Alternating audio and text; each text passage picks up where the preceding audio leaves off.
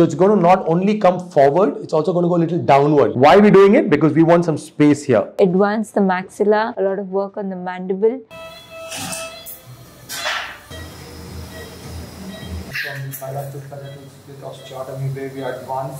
He's sleeping for a long time, I think, after a long time.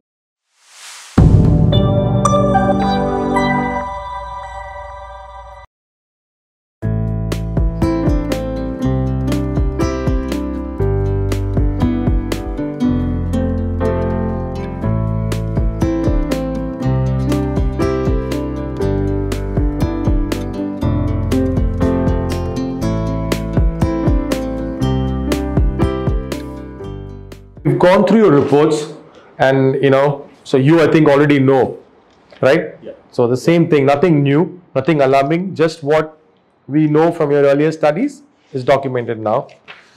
Okay, so all of these are not wanted for us. The next paper they've tried to do for a CPAP and all that. Okay. We're going to solve your problem. Okay, now we've got your models ready. So I'll quickly explain what our plan is. So we're going to be bringing your upper jaw forward by 3 millimeters forwards. So like this horizontally. And there's going to be an anti-clockwise movement also. So we're going to not move it just forward, but tip the back part of the teeth down. So this will be like this a little bit? Not in front, only the back part. So it comes forward, but we tip it like this. Okay. This is clockwise, this is anti-clockwise. Okay. Why are we doing it? Because we want some space here. Right. Okay. And we don't want to move more here to change your face in a not so aesthetic fashion. Right. Then we will move the lower jaw about the same rotation downwards and same rotation forwards. So the whole jaw will move by 6-7 millimeters. Right. Then we'll move your chin by about 12. Yes, so we're going to totally move, we're going to move, it needs. So in effect, moving your lower jaw by about 18 millimeters or so, upper jaw forward by 3 millimeters. Final result. Tipping also will be there along with this. That's the plan for you. So we're just working on our models and everything. How this shape will come if it is going? So I told you, it's shaped like this. Nice strong lower jaw.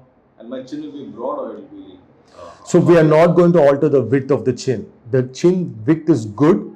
We'll let the chin width remain. We'll just get it in a much more better position. So it's going to not only come forward, it's also going to go a little downward because we're bringing the posterior down. So this part will come down and the face will come forward. I thought this chin was smaller in proportion with the face. It is small. So we're going to augment it. No, 18 millimeters, it's going to come forward, right? I'm not speaking about forward or backward. I'm speaking about the width. No, the width is good. The width is good. There's no problem with the width. It's just the place it's positioned. So we don't have to widen it or narrow it or nothing. Okay. It's fine. It's perfectly fine. I'll show you. And you don't have any sculpting on that? No, I don't think so. No, I don't think so. Not really needed for you. So it's between your width of the piriform rim. See, it looks so much so because of the retrusion. Once, and then there's loose skin, right? Once we bring it forward to that, it's not going to look, don't think it's going to look feminine. It's going to look masculine. No, it's going to look masculine. Definitely, 100%. So, Dr. one thing is now when you're putting this upper jaw anti-clockwise on top, Yeah. Is there a stress on the nose that it goes like this? No, nothing's going to happen to your nose. Okay. Like I said, your nose is pretty much going to be the same. It's not going to get worse. Okay. And if you want more refinement, you'll have to look at a surgery later on or 6 months later or something for your rhinoplasty. But it's not going to get bad. Don't worry about your nose. I'd be happy if you can have a clean shave though, including a mustache. Is that possible? I can get it done outside. Yeah, I think it's better. Because we're going to be working all over, then we'll put plasters when we do here, this is going to be difficult for you, for us also difficult. Can I have a trim or you want a complete shave will be better? Ideally a shave is better. Preferable, but if not, at least a very fine trim. I would prefer a clean shave. I'll have to go and get it done and come there. Sure. No, we can do that because we are doctors working on our team. They're working. You can see here. So they'll take a while to make the splints and everything. And we're going to schedule you only after lunch. Not that I want you to eat anything. You're going to be fasting, please. Yeah. No water, nothing. You can get a clean shave and then you can come and just take rest. They'll take an hour or so to just prepare you, take you on top. And then by the time a model is going to be ready, then we'll show them to you again and then we'll take you up for surgery. Right, so here we are with a patient who came to us with chief complaint of sleeping disorder, which is called as obstructive sleep apnea. So what happens is when he goes to sleep, he wakes up, chokes in the middle of the night just because he's not able to breathe properly, and this is because he's having a very less parapharyngeal space, due to which he's having all these issues of waking up in his sleep and not able to sleep properly, not able to sleep at a stretch for a long time. So he has so the non-surgical treatment would be a CPAP, which is pretty good, works for quite a lot of people, and he has himself tried it, but he did not get any results.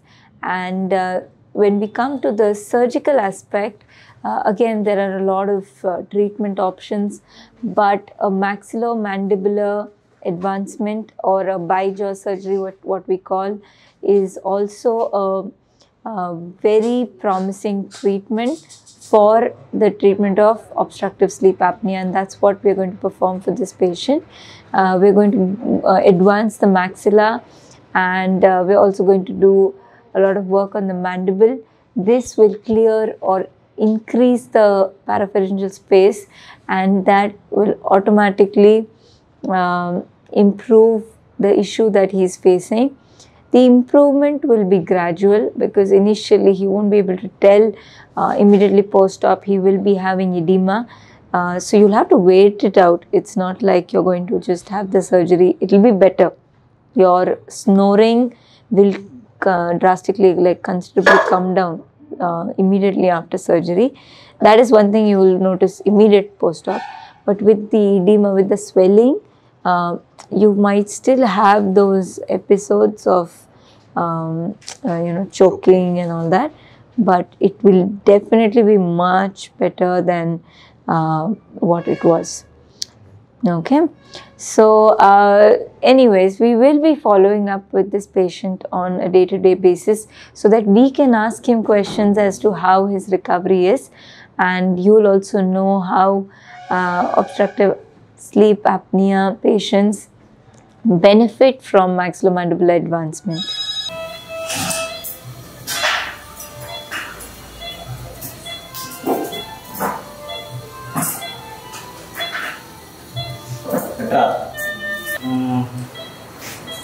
Don't think so. Pressure light or pressure.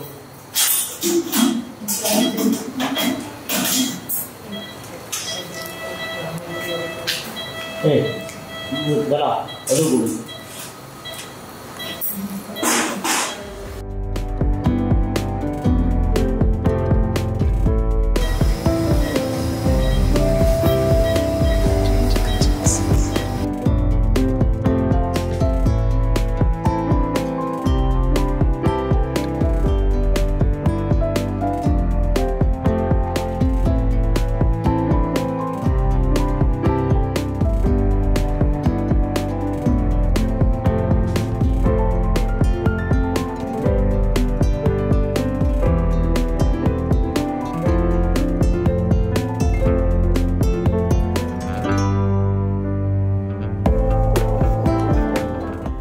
Patient who has severe obstructive sleep apnea, and this is a procedure that's done on the upper jaw. Now we're going to show you what was done on the lower jaw. So you see this? So you can see the gap here. This is from the bilateral parietal split osteotomy, where we are advancing and also getting the occlusion after we've done the counterclockwise movement of the upper jaw. So basically this is done just to get the bite, and then you can see the genioplasty or the chin augmentation. Again with 2 plates, these second lines, 2 mental nerves coming out. And, similar.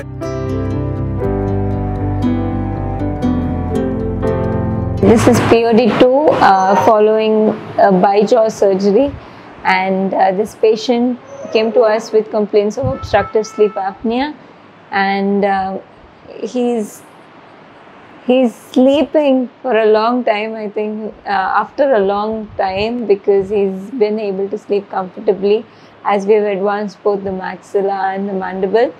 Have you noticed any improvement in your sleeping pattern? Okay, too early to say, but I feel that I heard from my relative that I was snoring. You're snoring? I'm not snoring. You're not snoring, huh? I feel that I'm not snoring because I'm not getting an irritating sleep. Okay? So I feel there's a stuck in fluid. Well, I feel there's a lot of room inside my mouth where the air is open now and the air is moving slowly without getting disturbing my sleep. So that's an improvement. That's good, because he does have some occlusal discrepancy as of now, and that is usually a normal thing after a bi-jaw surgery. Some amount of occlusal discrepancy, it will bother the patient to a certain extent, but we are going to do a minimal coronoplasty for him so that his occlusion is perfect, because that's what we achieved on table, a good occlusion.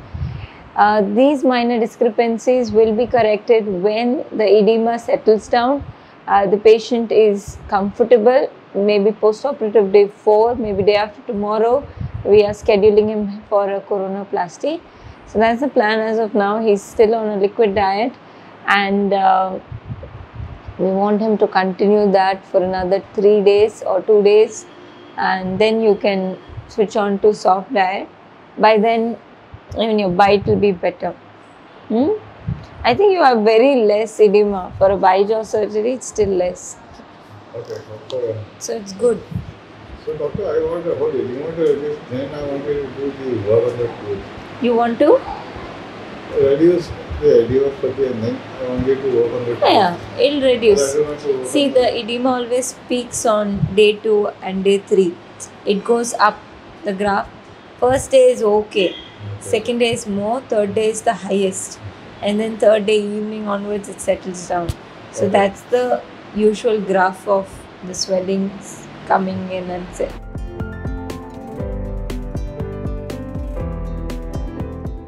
Open your mouth. So what is this? Does the edge disappear or There is a little bit of a projection because you rotated the upper jaw. that will remain? That will remain to a certain extent. There's still swelling.